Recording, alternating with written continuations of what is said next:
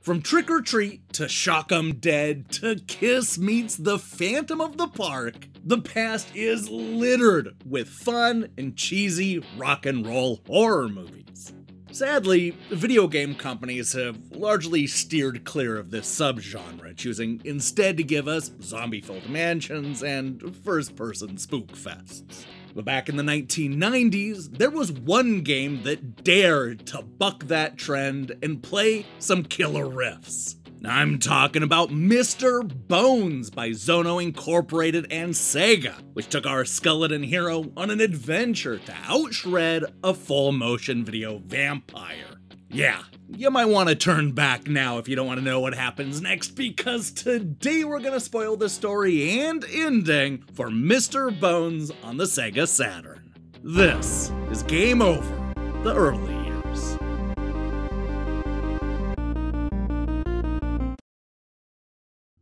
Released about a month before Halloween 1996, critics weren't exactly sure what to make of Mr. Bones.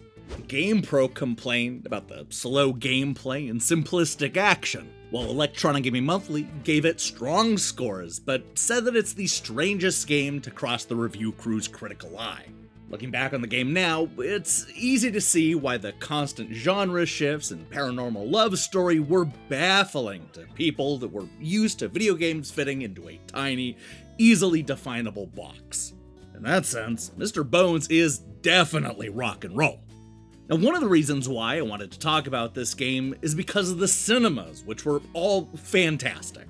A lot of it comes down to getting quality people to not only write the music, but also play the parts. A good example of that is Fitz Houston, a prolific character actor who has been on everything from Brooklyn Nine-Nine to Malcolm in the Middle to Seinfeld. He's also a writer, musician, preacher, and yes, even a YouTuber. The point is, they got the right guy for the job, as I think you'll hear from one of the best opening cinemas found on any 32-bit console.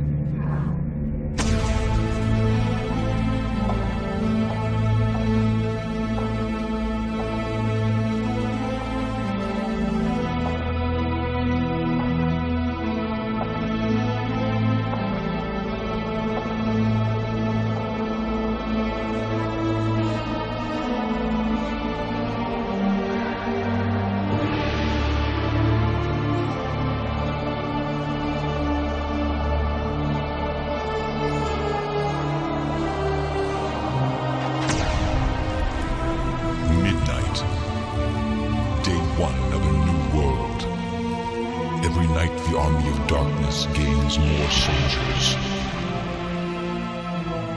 Tonight, the world will be mine.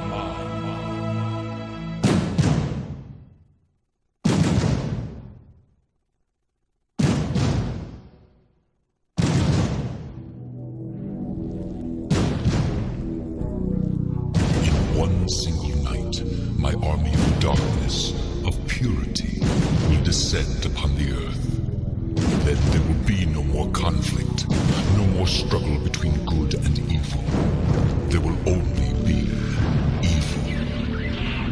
The world will be pure as the black void of space. Only in absolute purity can absolute beauty be found. And the only purity there is evil.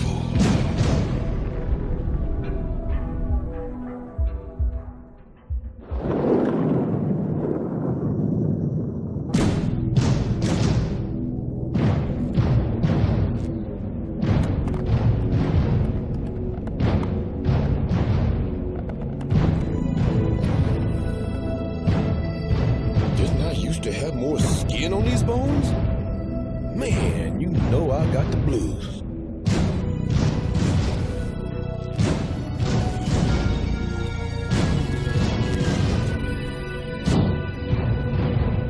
Excuse me, did I miss something? What's going on? Oh, I see. Nice talking to you.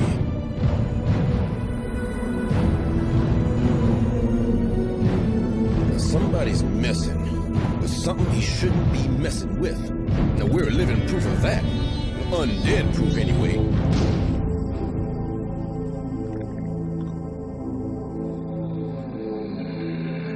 You are an impurity. Hey, let's not get personal now. You will be dissolved.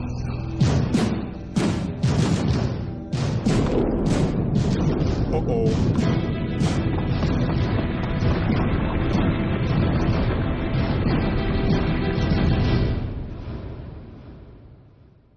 So, as you can see, this is the story of a vampire philosopher named Degulian, who has found a way to raise the dead and create an army of skeletons in the hope of laying waste to the world.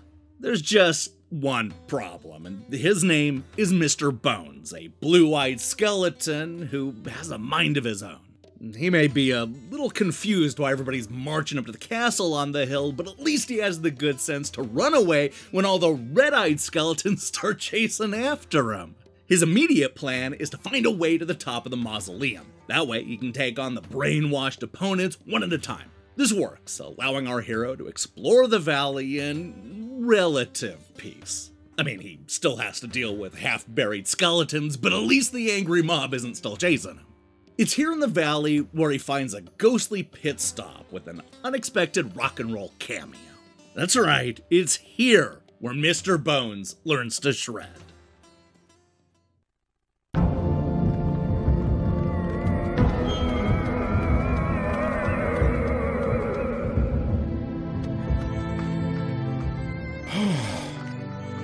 I'm stiff as a wet sheet in a cold snap.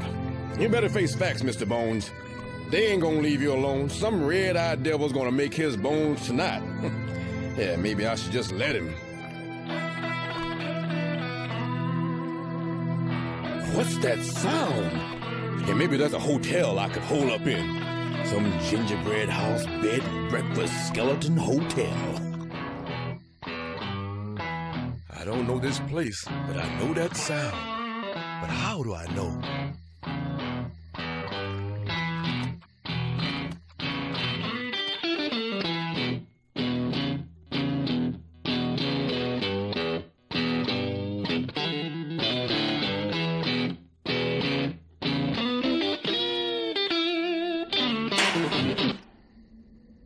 Is someone out there? Who are you? What do you want? No, I know someone's out there. Either come inside or be on your way. How does that thing do that? It would make that pretty noise. What, have you been dead for 50 years? It's called a guitar, son. Why don't you try one on for size?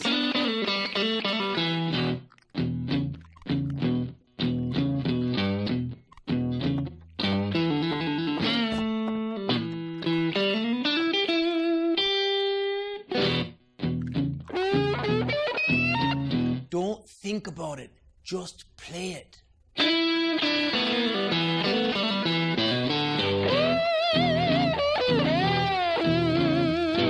There you go.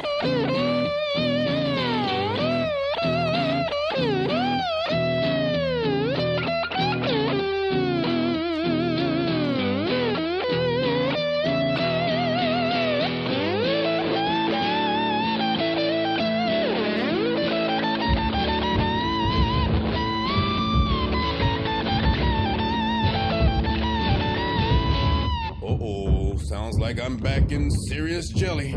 Are you messing with the Degulian? Degulian? The man with the drums. Yes, sir, we are messing. You'd better hang on to that guitar. It might come in handy. Thanks. Later on.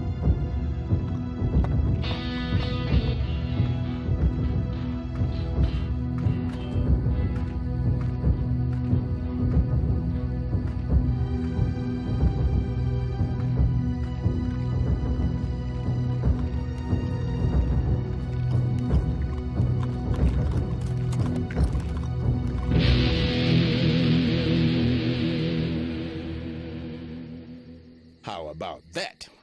one chord, and I wigged him. Now, y'all can't talk, but you can listen and maybe even feel. With a 6-string in hand, it's finally time for Mr. Bones to win over the crowd with the righteous riffs he learned from one of the greatest guitarists of all time. That's right, he learned to rock from none other than Ronnie Montrose, the frontman of such bands as Montrose and Gamma, who also worked with dozens of the biggest names in rock music.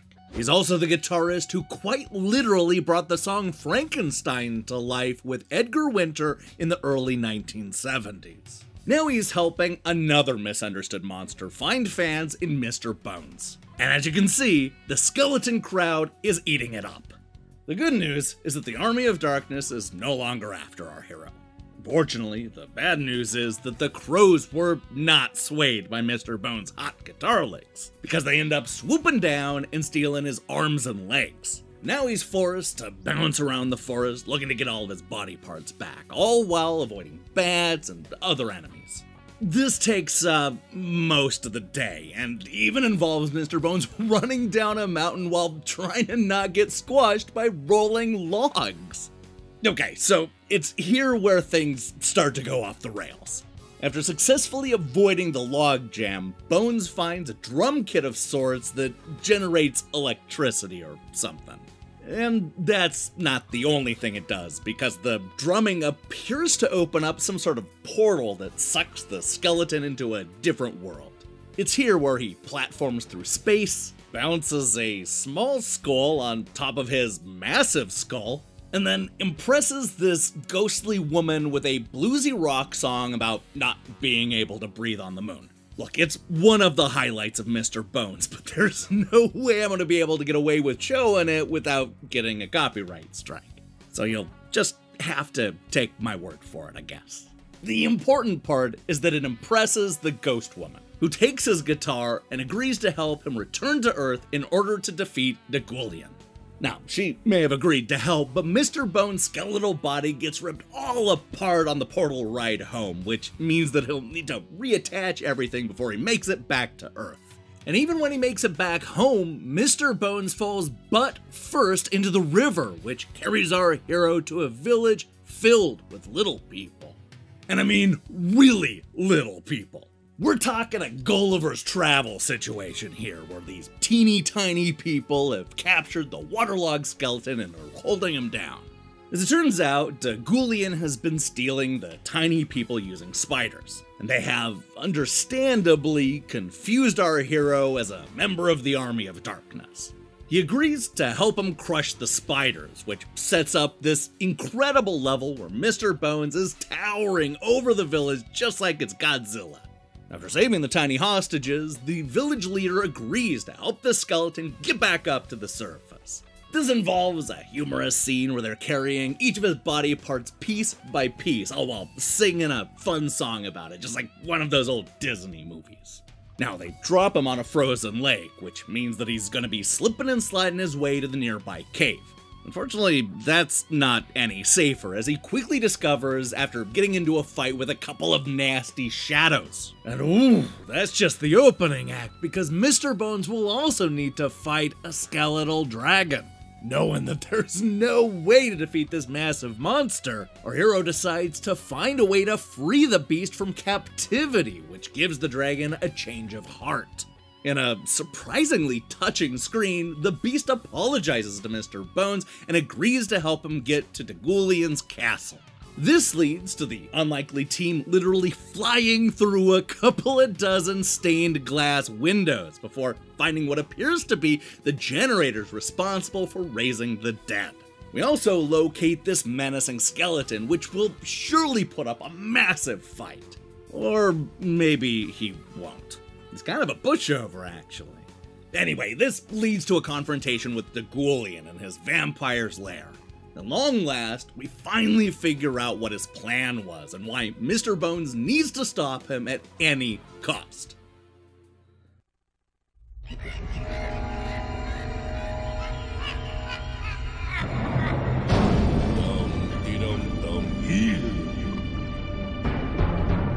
took me hundreds of years years to make this night possible. I even prolonged my life with vampire blood. What have you got for it besides 1,000 acres of stony lonesome? A canvas of black. Who'd have thought one little white speck would ruin everything? Me.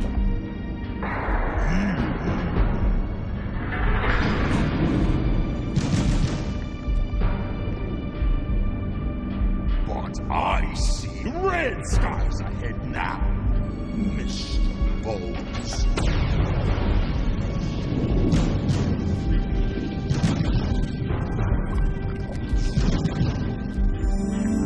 Thank you, ma'am. That's exactly what I need.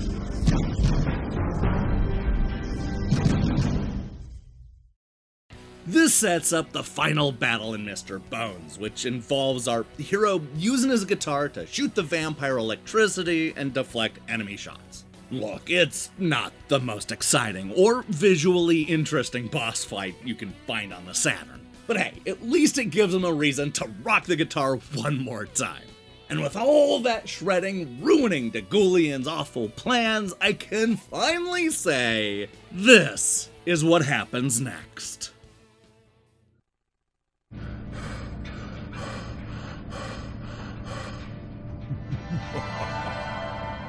Gotcha.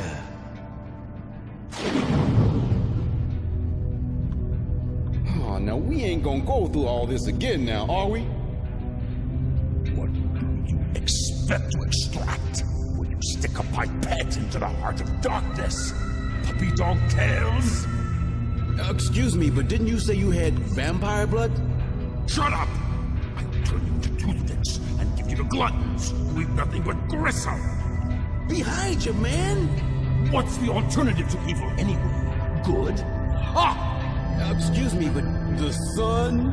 Show me a good man, and I'll show you a hypocrite.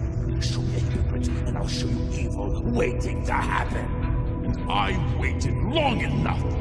Centuries. The night belongs to me. The night's over, man.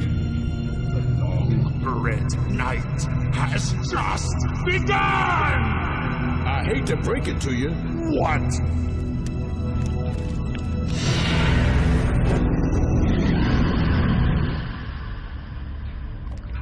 Not much of a listener, was he?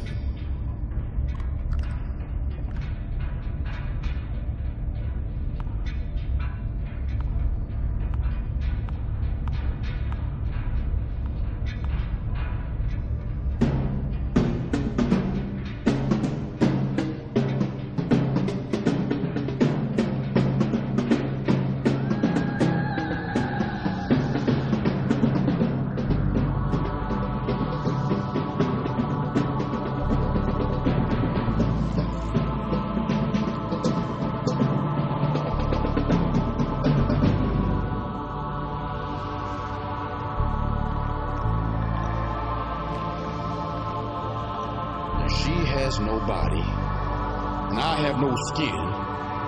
Ho ho! It could work out! It could happen!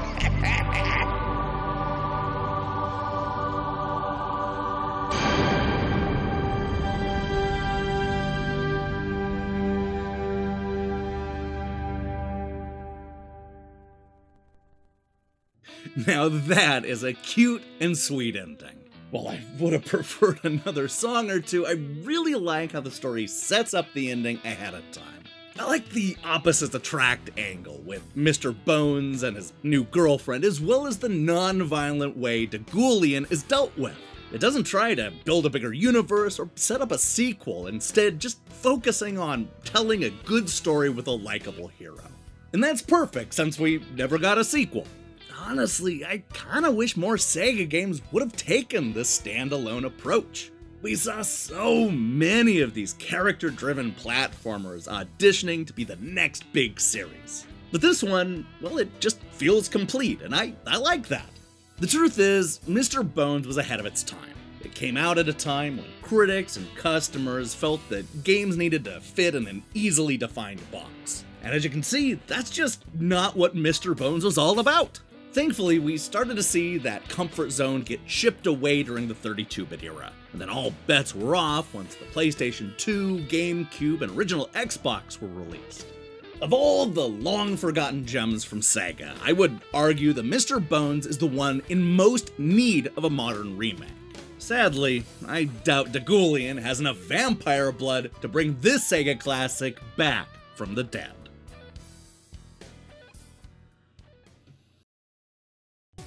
Hey, thanks for watching this episode of Game Over, the early years.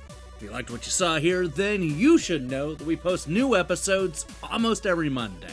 Well, except for this week, when it ended up going up on Tuesday. Now, here's the question I have for you. What kind of horror do you want to see more of in video games? I already mentioned the need for more rock and roll horror games, but that's hardly the only subgenre. I don't know, maybe more body horror or found footage or something else. Let me see your picks in the comments below.